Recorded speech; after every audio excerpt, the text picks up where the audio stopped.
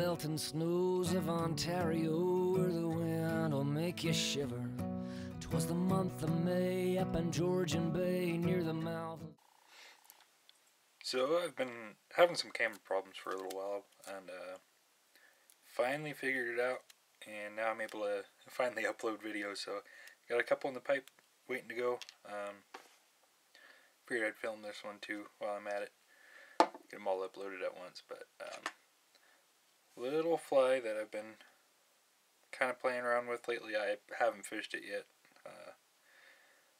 Not quite the time for spinners yet, but really neat kind of concept. I figured I'd share with you guys, show you guys how I do it. Play around with it if you want. Make your own patterns and all that. It's snowshoe hair for the wings. And I've been playing around with snowshoe a little bit more lately with wings in my emergers, cripples, and even some of the standard dry flies. And really neat material once you get the hang of it. It's a little bit unwieldy at first, but if you know where to look at to get the right kind of fibers that you want, it's a really great material to have. It's really good asset to have in the box. So what we're going to do here is we're going to start, and this is a Partridge Barbless Dry Fly hook. I think the number is SLD2, and this is in size 14 for this video. And what we're going to start off with is some Uni 8-aught in gray, and then you get some Coq de Leon, and this is medium Pardo, and going to get about anywhere from half a dozen, a little bit larger sizes like these 14s. I'll go up maybe around 10 or 12 fibers. Just going to get about the length of the body there, take that measurement, bring it back to the back. I'm going to tie that in. Sorry if you can hear some crunching in the background. I got a new tying buddy. He's crunching on his bone in the background, so keep him preoccupied while I'm filming this. And trim out the butt ends right at where the thorax is going to start. And then for this one you can do a lot of different styles for the body. I like to keep dubbing on a lot of them. It's a lot quicker and a nice soft natural kind of color, but been doing a lot more of Biot bodies like this, and been playing around with quill bodies too. Just trying to incorporate a little bit more, and once you get the hang of it, it can be pretty quick and effective method of making bodies on all your flies, not just your dry flies, but particularly dry flies. And really neat look to it, a little bit more realistic, I guess you could say. It's got a lot more of the segmentation that's hard to build in on dry flies without adding, wire or some kind of rib that adds a little bit of weight. So good way to keep the weight down, keep it floating high in the water, and also make that good segmentation. So we've got turkey Biot here, and this is an Adams gray, and see how this bottom end here is darker than the top, and that's I'm not sure if it's something to do with the pigmentation of the actual fiber itself, or what's going on with that, but this smaller side, or this darker side, I guess you should say, it's a little bit more translucent. You can still see my finger through there, and it's got the curve to it. This top part up here is completely flat. Here, I'll get my fat fingers out of the way, show you with this. This top part here is completely flat, while this is kind of angled up a little bit. It's got a nice bow to it. The side with the bow is the side without the ridge.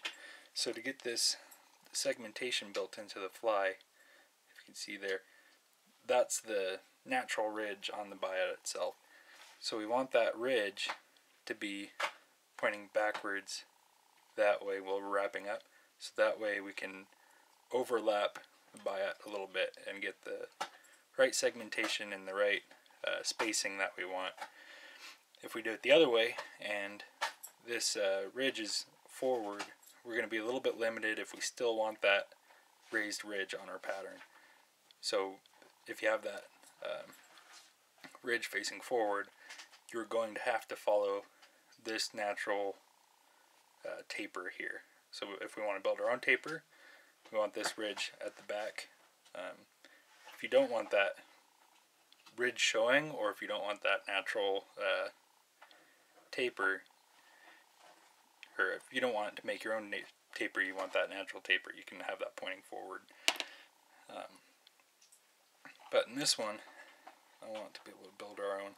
So I'm just going to take that, tie it in at the tip, and you want to be fairly careful with this material. It's really brittle at the tips, and if it breaks off on you, it's no big deal. Just go back and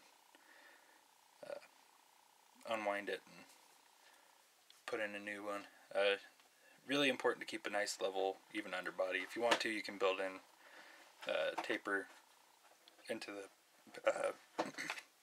the underbody, but I kind of like a flat body and let the segmentation of the ridges make its own taper. So what I'm going to do here is get my hackle pliers and get a little bit of super glue. I really don't want to put on too much because, like I said, if that does break, then I want to be able to go back and get that off.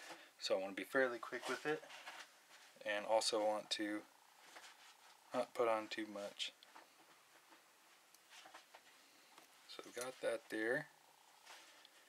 A little bit of super glue, and then I'm going to wind this, like I said, with that ridge pointing backward, if I can make it go that way. Let's see here.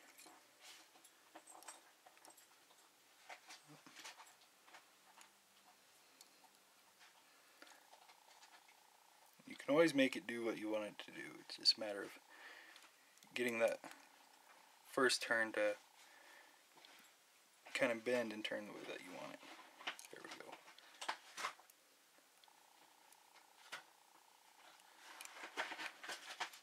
So we're going to be building that up, covering up that super glue. It just helps build a little bit of durability into the fly. And then we're going to finish off right there. Probably my least favorite part about tying with biots. They're pretty slippery material, and they'll want to unwind if you've got it going like I do here, and you're turning in the opposite direction of your thread. So I'm just going to take 1 or 2 wraps back here to secure it, and I'm going to take a couple wraps up front just to really bind it down, and then a couple more back here just to finish securing it, and then sneak under here with my scissors and trim off as close as you can. It doesn't have to be too perfect because we can always clean up with the thread. This is all going to be a dubbed underbody up here, so it's no big deal. I'm going to clean up, and then notice there's still a little bit of space up here right behind the eye, not too much, maybe quarter eye or half eye length. And that's just to give us some room when we're tying off our materials up there. The next one is going to be some pheasant tail, and then I've got probably close to a dozen fibers here.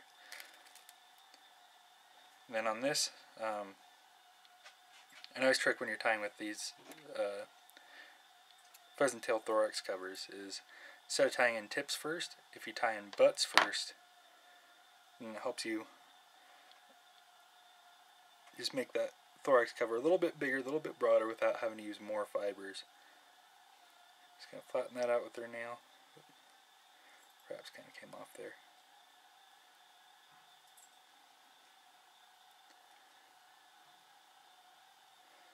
Take out any that got loose.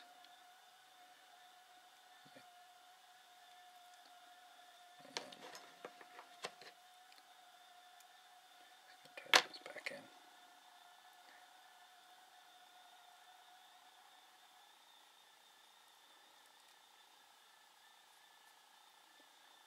So now once we got that all spread out to where we want it,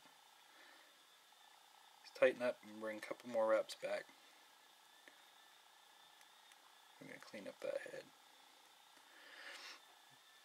Alright, so we've got our thorax cover in. Always a good idea to check now. Check and see how you like it. If something doesn't look quite right, you can always go back and change it now, but once we get the wing on, it's going to be a little bit harder to do. So the wing here is just some snowshoe rabbit foot, and this is a Nature Spirit gray dun color, and really nice color. The dye seems to stay in pretty well, so can't complain. What we're looking for here is up near the toes. They've got a lot of these guard hairs, and those just don't have a very good look to them, and not quite as much flotation as back here at the opposite end of the foot. Want more of the fluffy fibers rather than the stiff, scraggly ones. And just find the area that you want to make a cut, and then you want to be sure to get it really close down near the bone. If you get up higher, then it's going to be harder to make the next couple cuts, and not quite as clean. So we've got our little tuft here, and if you do get any of those big guard hairs in there, feel free to strip them out. Also, we want to get out all the underfluff too. Just want kind of the medium length fibers out of there. When you do pull out all that underfluff and even the guard hairs and stuff too, make sure to save those. They make great dubbing, which actually we're going to use on the thorax of this fly here. Okay, so I've got the fibers that I want here. And then just measure out just normal spinner wing. I like my spinner wings a little bit bigger, so I'm going to measure about 3/4 of the body, maybe a little bit more, with all the more extended fibers there. I want the meat of it to be about 3/4. And we're just going to tie that in, just like you would emerge your wing with the snowshoe, or if it helps you think about it, maybe like a elk hair caddis wing. We want tips pointing backwards. I want to secure that down with a couple good wraps. And then I sneak in here with our scissors. Sorry about blocking the camera with my fingers there. But sneak in there real close to the shank of the hook, as close as we can get, and snip out the butt ends. It's going to get in there and clean up a little bit more.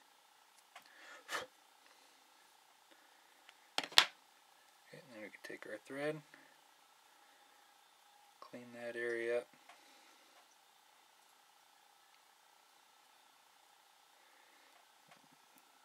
A little bit far forward here. There we go, that's better. Okay, and then, like I said, we're going to do a snowshoe dubbing on here. And this is just mainly the underfluff. I want to keep it a little bit tight, not quite as scraggly, because this wing is going to be really scraggly. So just the underfluff here. And all you do is take out whatever you stripped out, or cut off another section. Just put it in the palm of your hand and roll it around with your finger like that, and you'll end up with just enough dubbing to do a couple flies here. But if you want to make more, stick in a coffee grinder or just mix up a big batch of it. It's a great dubbing. It's a natural fiber, so you do get some of the nice bugginess of it, but it's also like the snowshoe that we're tying in is buoyant. It floats pretty well. So we're just going to make sure we're nice and tight on the wraps here, and leave some good space at the eye. And we're just going to make a nice little bulbous thorax like that, and come up to in front of the eye. And on pretty much all my dubbing, I like to kind of pull back all the fibers that are going forward and build up a little thread dam there. Just make sure it stays where we want it to be. Alright, and then what we're going to do here is take our pheasant tail fibers, bring them up just like you would on a split wing caddis or something like that. We're just going to bring it up and split this snowshoe to either side. and just kind of brush all the fibers out on each side. You won't want to catch too many in front. It's not a big deal if you get a few, but we don't want to catch too many. And just make sure that pheasant tail flies out nice and flat. Bring it down right over the eye. I'm just going to catch that in. 1, 2, 3, 4 wraps. Pull, make sure it's nice and tight. Now you can take this and double it back over and finish up the eye like that, but I want to build up a little bit of a head, but I don't want it to get too big, so I'm just going to go ahead and snip these out real close to my thread there. Just take one wrap, and if you take your thread and lay it across the eye like this and then push up, it'll help pull those butts up and away from the eye, and that way it makes it a little bit easier to clean up. Alright, and I'm just going to pull my thread tight, keeping tension, and just going to give it about a 3-turn whip finish, and snip my thread out there. And see, now it doesn't look quite right, so we can just take some time and fluff this wing out to where we want it to be.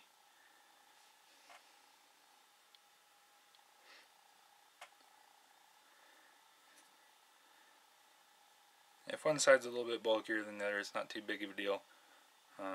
If you want to make it a little bit more even, you can go in and trim out some of it, which I will do on this one. Just a couple fibers.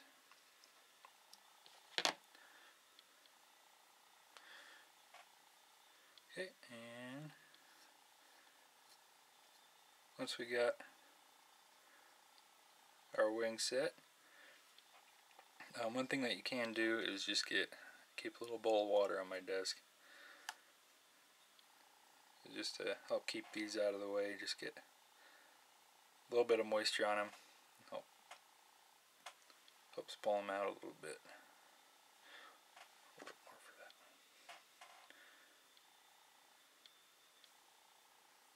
For this next step, I don't want to get too much of this in the wing, so the more I can keep out of the way, the better. So I'm just going to take some UV fly finish. This is the thin kind. You can use the thick if you want, but thin is what I got, and it works just fine, so I'm not going to worry too much. Put a little coat on top there. Just want to protect those fibers, and it helps keep the wing splayed out a little bit. So hit that with the light.